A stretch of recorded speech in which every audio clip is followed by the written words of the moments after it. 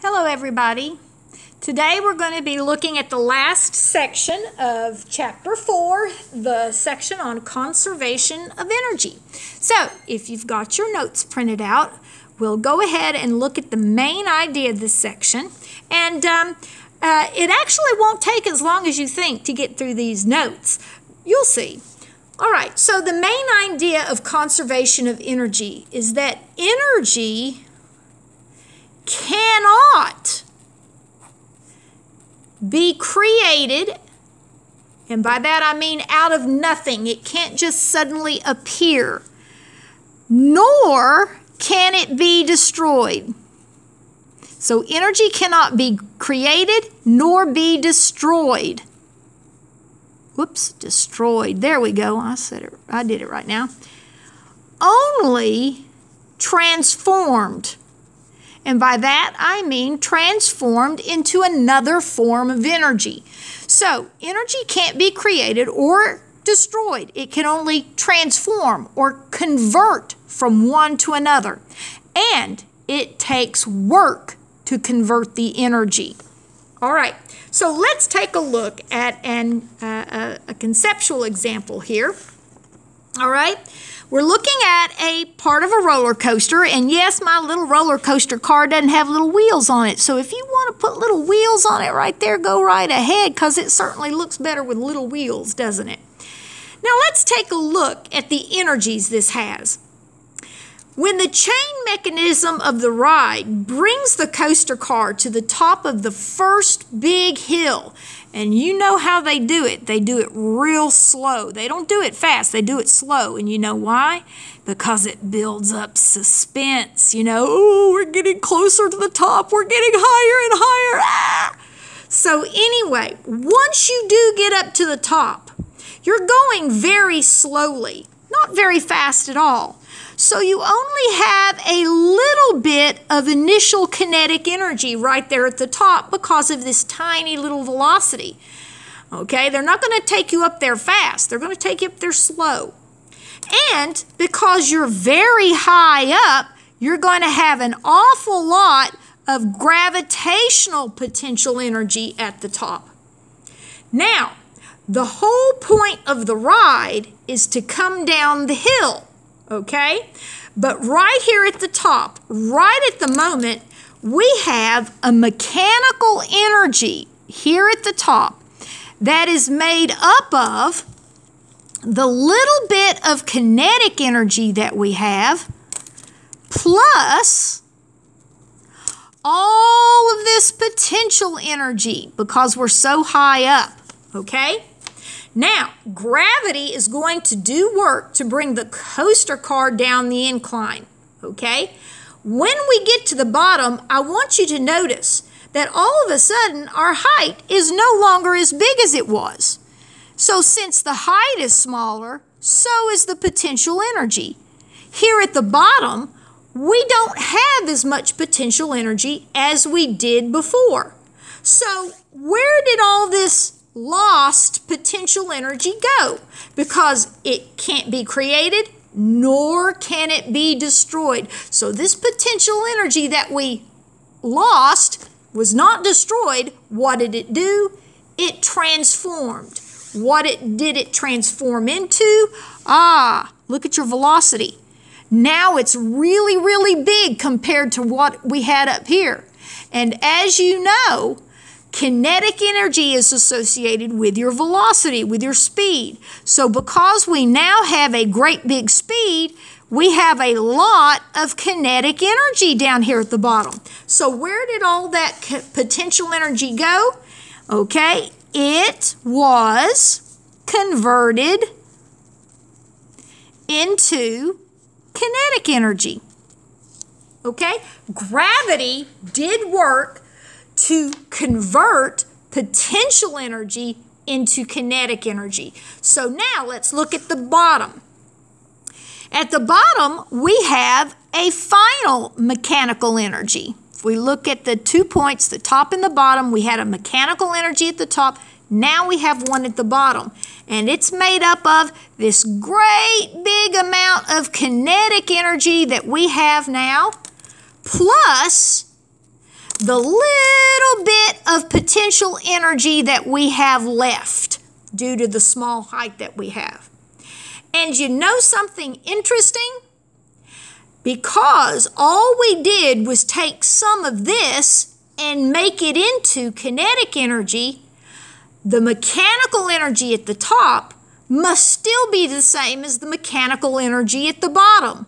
All we've done is rearrange which of the two energies are bigger and smaller. So instead of having a little kinetic and a lot of potential, now we have a lot of kinetic and a little potential. But the sum should be the same. And this idea that the mechanical energy at the beginning of the event being coming down the incline, and at the end of the event must be the same, this idea is called the law of conservation, takes a minute to write out that word, of energy. Energy in a system cannot be created or destroyed, only changed in form. So, the potential energy wasn't lost when the car came down the hill. It was transformed through work done by gravity into kinetic energy. So the car went faster as it decreased height. Okay? Now, this means that whenever you're going to look at the mechanical energy of a system, you need to know that for any isolated system, that means any system where there are no external forces acting on the system, then the mechanical energy remains constant. And we can write it two ways. We can say the mechanical energy initial, that means at the beginning of the event, equals the mechanical energy final at the end of the event. Or we can also write it like this. We can say the initial KE plus the initial PE, since that's what mechanical energy is made up of, equals the final KE plus the final PE, since that's what the final mechanical energy is made up of. Remember, mechanical energy is the sum of the kinetic and the potential. So the two sums, this one and this one, must stay constant at every point in time. So if you know one, you automatically know the other because it must be conserved. Now, let's take a look at this little example right here. It's not a big one, and it's a lot easier than it looks. Now, in many textbooks, they use an apple on an apple tree, but we live in Florida, so I chose to use a grapefruit on a grapefruit tree. So here's our grapefruit right here, and it is located 6 meters above the ground, and it says it right there. So I'm going to call that the initial height, okay, because that's where the grapefruit starts out. And by the way, notice we know the mass of the grapefruit. The mass equals 0.8 kilograms, okay? Now, what do we know? What else do we know about the grapefruit up there? Well, since it's stuck on the tree, we also know that its initial speed is 0. Okay, that's going to become important in a little bit. Now look what it says. It says it suddenly falls to the ground. So our grapefruit is going to come all the way down here and go split on the ground. And therefore, the final height is 0. And because it is moving when it strikes the ground, the final velocity is not 0, okay? So let's see what they want us to find. It says, determine the kinetic energy of the grapefruit when it reaches the ground. Well, now we know that the mechanical energy of the grapefruit at the top must equal the mechanical energy at the bottom, or if you want to say on the ground. Okay? Now, the mechanical energy at the top is made up of our initials. So we've got the initial kinetic energy plus the initial potential energy. And on the bottom, where we have the finals, we've got the final kinetic energy plus the final potential energy. Now, let's think about this a moment. Let's look at the initials. Now, we said that the gravitational potential energy is mgh, and we have an h, so we know we have a gravitational potential energy. But look at the speed. Right here at the top, right before it falls, it's not moving. And if it's not moving, it has no kinetic energy. So that term drops out because it's zero, okay? Now let's look at the final side. If we look down here on the ground, we know, oh, look, the final height is zero. And since potential energy depends on the height, if you have zero height, you have zero potential energy. Okay, so that drops out too. And you're left with the initial potential energy equals the final kinetic energy. And we have enough information to get the initial potential energy. So we can say KEF must equal the initial potential energy, which is mg h sub I, where g is the acceleration in free fall. Okay, so now all I have to do is say 0.8 kilograms times 9.8 meters per second squared times 6 meters. Whoops, there we go, meters. And if you plug that in your calculator, and if you want to, go ahead and pause it right now and plug it in and see if you can get it and check it with mine, okay? All right, so if you plugged it into the calculator, okay, then you should know that the answer would be 47 joules of kinetic energy, because that's what you had right up here. Remember, this is also the initial potential energy. So up here on the tree, it started out with 47 joules of potential energy. But as it fell, gravity did work to convert all 47 joules of potential energy into 47 joules of kinetic energy, because we had no more potential energy once we reached the ground, so it all became kinetic. All right, see, that wasn't so bad, was it? Just sort of a little thought thing more than anything. All right, so now let's turn the page and let's look a little bit more at some of the different transformations of energy. And most of what we're looking at is kinetic. We'll get to other transformations in just a couple of minutes here. But look at this set of graphs. Now, this set of graphs is a classic representation of the energy of a swing or pendulum. Now, obviously, you guys are back in elementary school, you guys played on swings and you swing back and forth, right? Now, a pendulum, if you'll remember, like a pendulum and a grandfather clock, it swings back and forth so that the clock keeps accurate time. Now, let's think about swinging back and forth. When a pendulum or a person on a swing goes back and forth, all right, there's a point on each side where he reaches a maximum height. Okay, so right here you have the maximum height, and that's going to give you your maximum potential energy. But that's also where you stop and change direction to go the other way.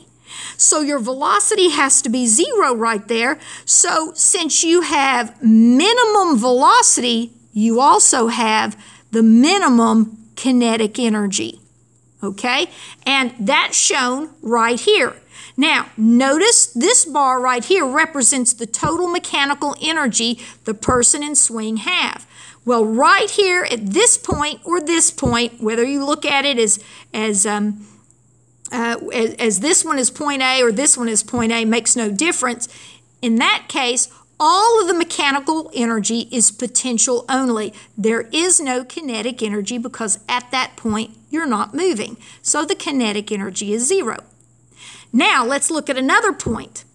Let's look at a point where you're halfway down to the bottom, or if you will, halfway up to the top. Let's look at that point for a minute.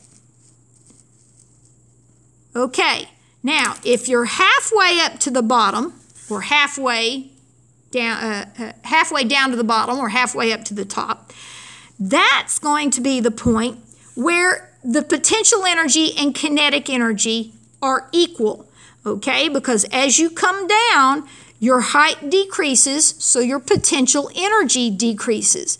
But you begin to accelerate faster and faster, so your kinetic energy goes from 0 to some value. And once you reach the halfway point, they should be the same.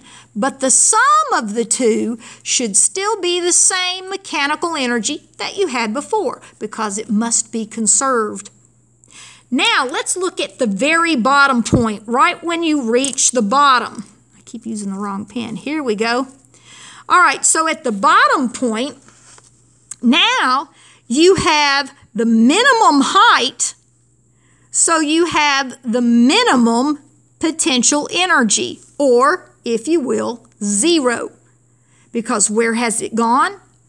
It's all gone to kinetic. Now you have the maximum speed, so you're going to have the maximum kinetic energy at that point. Okay? But notice, the maximum kinetic energy is the same as the mechanical energy, just as the potential was over here.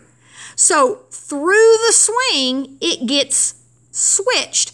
The potential energy decreases as you swing down. The kinetic energy increases until when you're at the bottom, you have your maximum. So energy is conserved. That works for a swing and for a pendulum too. Now, let's look at some projectile motion, because we have taught quite a bit of projectile motion. Now here is a football player kicking the football, and you know it follows a lovely parabola shape. And if we look at some of these points right here, we can see that on the ground, whether at the beginning or at the end, the height is a minimum, it's 0. And therefore, your potential energy is a minimum. Likewise, at this point, all right, where it's first kicked and right as it strikes the ground, you're going to have your fastest speed. That's where it's going to be moving the fastest. So you're going to have your maximum kinetic energy here. Now let's look at the point at the top. At this point, the ball has decelerated up. Vertically it stops. Now it's still moving horizontally, but vertically it stops, and then it starts accelerating back down. So here you have the minimum velocity, so you have the minimum kinetic energy. But your height is a maximum. So you have your maximum kinetic potential energy, maximum potential energy at that point, because it doesn't get any higher than that, so your maximum. In both of these cases, notice that the mechanical energy must stay constant. It must be conserved. Okay? It must be conserved. All right, now let's look at other energy transformations. Yes, we can have kinetic energy being converted to potential and potential converted to kinetic, but sometimes in real life, our situations are not ideal. Sometimes some of the kinetic and the potential energy are lost to other forms of energy through forces like friction, which produces heat. You know, when you rub your hands together, you feel heat. Well, that's from the friction. So some of the kinetic energy can be lost to heat. It can also be lost to sound, and it can be lost to air resistance, which is another way of looking at friction. And it can also be lost to deformation. Deformation. Now let's look at that word a minute. Deform. What does deform mean? That means the object changes shape, and that takes energy. Energy that you cannot easily get back. So it's lost from your kinetic and potential sum, your mechanical. So let's first look at a ball bouncing.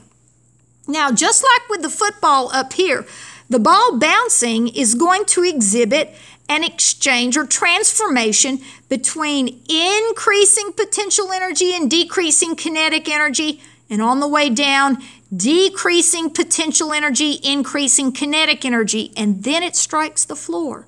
An interesting thing happens when it strikes the floor. If you could watch slow motion, you would see the ball deform. It will flatten slightly. And that takes energy, just like two cars crashing, all right? They really deform. So obviously a lot of kinetic energy gets converted to deformation in a car crash. But if you go online onto YouTube and just look for the keywords deformation of ball hitting floor, you can find a number of videos that show how a ball will flatten out as it hits the floor, and that takes energy. And then it will, as it comes up off the floor, it will reform, again, taking some of that kinetic energy, which is why when it stops at the top to come back down again, it's not as high as it was before, because you've lost some of your mechanical energy to other forms, like deformation. And when a ball hits the floor, you get sound, okay? And also, when it hits the floor, you get a little bit loss to friction. Okay, friction will produce a little heat when it hits the floor, and the heat is dissipated to the environment. But every time the ball hits the floor, it's going to deform and then pop back up. But now it doesn't have as much mechanical energy as it did before, so it won't go as high as it did before. In fact, guys, that's why on a roller coaster ride, typically the first big hill is the tallest, because that's where you get all of the mechanical energy that's going to be used on the rest of the ride. And guess what? On the rest of the ride, some of that mechanical energy is lost to sound and to friction between the wheels and the rails. So each time it goes up another hill, it can't quite go up as high as it did before. So all of the hills are successively lower than the previous, okay? All right, now let's take a look at some other transformations that are not necessarily mechanical. Look at this one. Here in a light bulb, electricity goes into the bulb and it passes through a filament. This is what we call the filament. Okay, and in fact, when a bulb blows, as many of you know, the filament breaks, and that's all that is. It just breaks and can't pass on the electric current because it's not a complete wire anymore. But how does it produce light?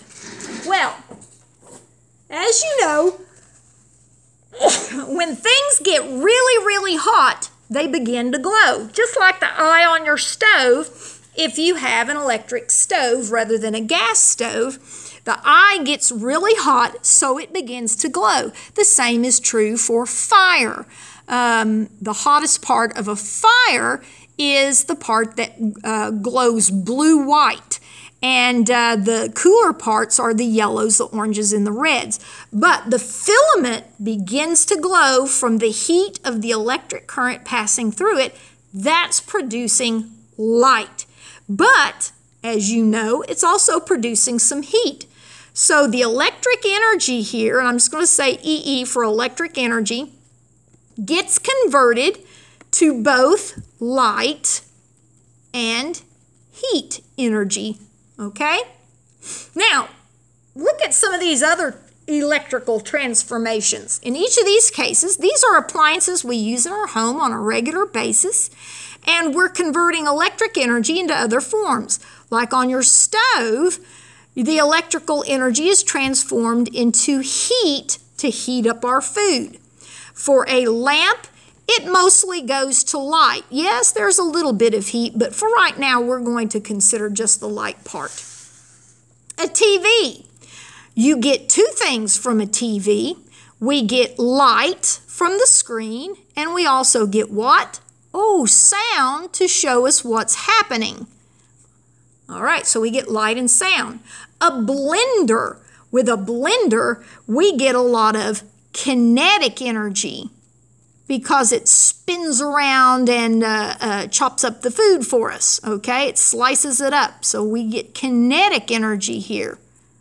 All right, so this is what appliances in our homes do. They take the electric energy and they simply convert it to other forms, okay? That's all they're doing, and is just converting it to other forms. Now, let's take a look at chemical potential energy, because this is commonly used. Batteries use chemical energy, which is a form of potential. A chemical reaction sets up an electric potential difference between positive and negative ends, and when they're connected, like in an appliance or a device like a flashlight, when those are connected, you get an electric current. In this case, the electric current produced by this battery goes through the filament of the bulb and produces light energy or radiant electromagnetic energy. Okay? Over here, sunlight is sunlight on the leaves of plants.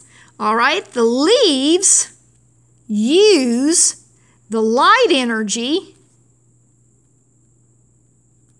by converting it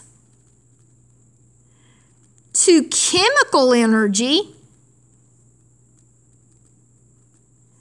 which is stored. They store the chemical energy in the cells of the leaves. Okay? So you get light energy being converted into chemical potential energy. Another example of transforming: a car engine takes chemical energy in the gasoline and transforms it into kinetic energy using the engine. The gas is injected into the piston cylinders, where the spark plugs cause an explosion of the gas. That's a chemical process, and the force of the explosion pushes the cylinders, all right, pushes the pistons up and down inside the cylinders, which makes kinetic energy. And that's how our car moves. Right here, chemical energy from food that we eat is stored in our bodies. Our bodies can take the chemical energy in the food and store it so that our muscles have it to use when we need to do work. Okay? Now, an interesting thing about converting energy or transforming it from one form to another, and that is how fast we transform the energy. For example, I could pick up, I could take a stack of books and take one book at a time and put it up on the shelf doing work. Or, and I'm converting muscle energy, chemical energy in my muscles into potential energy for each book as I lift it up to the shelf. Or I could take all the books at once and lift them up to the shelf. Doesn't take as long if I do it that way. But that tells me something about the work that I've done. It tells me how fast I did it, and we call that power. Power is how fast energy is transformed or work is done. How fast work is done. Okay? So there's two ways we can write this definition. We can say work divided by time, the rate of work done. That's how fast you do the work. Or we could also say it, since work is change in energy, we can say the change in energy, the energy transformed, how fast we're converting the energy in a time period. And that is power, okay? In fact, all of the electrical appliances that we've been looking at, if you go look on the labels on the devices where the specifics are, then you can see the power, the maximum power that each of the devices can generate. Now, how do we measure power? Well, it was first, power was first mathematically defined by a Scottish engineer named James, oh look at this, James Watt. So we use a capital W at the end of the measure. So, because he's the first one to understand how to calculate how fast energy is transformed or how fast work is done, we named the unit of power for him. A watt of power is a joule per second, okay? It's how many joules are converted every second, or how many joules of work are done every second. That's the power generated. There is another unit for power, but we'll talk about it in a minute. All right, let's look now at the last page. Not very long. Let's look at an example of how we can determine the power of a particular device or a particular situation. Now, here is our power. Here is our power triangle. So, if you want to find the power, cover that up. Notice you have to take the energy or work and divide by the time. If you want to find the energy or work done, then you have to say power times time. And if you want to find the time the power was generated in, you can say energy divided by power, okay? So now, just remember, whichever one you want to find, cover it up with your finger to see what you have to do with the other two. Now, step one, first thing we're going to do is read the problem and identify what we know. So it says, you transform 950 joules of chemical energy into mechanical energy. Oh, look, so you're going to do work to convert energy. So that's a change in energy. So if you took 950 joules of chemical energy and you converted it into mechanical energy, then the change in energy is 950 joules, isn't it? And it says here, it took you 5 seconds to do this as you pushed the sofa across the floor. 5 seconds, that's all. And we want to know what's the power you generated when you did that. Okay, well, we want the power, so we cover up power. We have to say the change in energy divided by the time. So, step 2, let's write that out. The power equals the change in energy divided by the time.